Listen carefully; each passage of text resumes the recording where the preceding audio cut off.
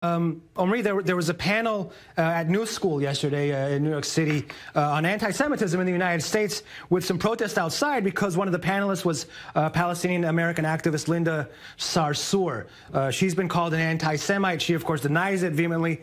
And yesterday she called to dismantle anti-Semitism. Those are her words. What are your thoughts on this? Do you believe Linda Sarsour when she says something like that? Listen, the New School event was a disgrace. Linda Sarsour has no place commenting on anti-Semitism. This is a person who foments hatred against Jews. This is a person who denies the right of Israel to exist, certainly the world's only Jewish state. It was a disgrace. The focus of the real story behind that panel is not were there calls for dismantling anti-Semitism or not.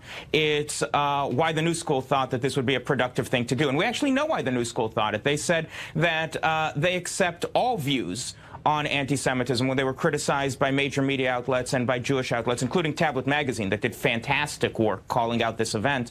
And their response was, well, you know, we want to hear from all voices on anti-Semitism, presumably both the anti-Semites and people who are against the anti-Semites, which is ridiculous. It's a disgrace. Mark, was New School wrong to hold this panel with a person like Linda Sarsour? I think so. I mean, I think, first, this whole issue of intersectionality, or I think it's called, where you're trying to say, well, if you oppress one thing, you oppress something else, then you have to oppress the Palestinians, and therefore it's all oppression and everything else is one thing.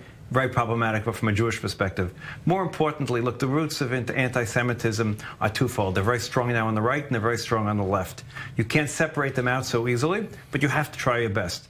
There's a problem of nativism in the United States. That's the rise of anti-Semitism on the right, and it's getting stronger and stronger. On the left, it's extreme anti-Israelness, and the moment you deny Israel's right to exist, then it's anti-Semitic. Daniel? You know, I reviewed Linda Sarsour's tweets today, going back to 2011. I believe she honestly believes she's not anti-Semitic. However, there is an international definition of anti-Semitism.